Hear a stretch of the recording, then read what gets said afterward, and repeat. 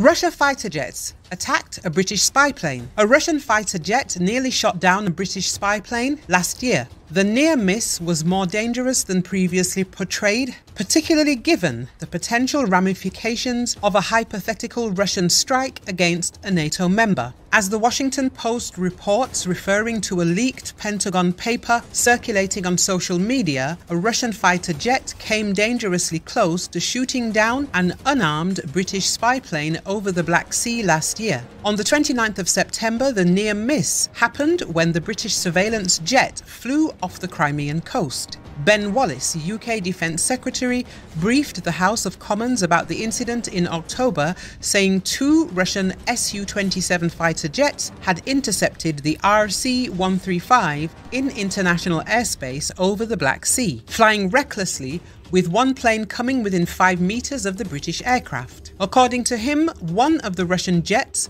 released a missile at a distance, but he did not call the occurrence a near-missile launch and termed the missile firing as technical malfunction. He talked about it with high-ranking Russian officials from the Ministry of Defense. On the 14th of March, a Russian Su-27 fighter jet damaged a US MQ-9 Reaper reconnaissance and attack drone while trying to intercept it over the Black Sea.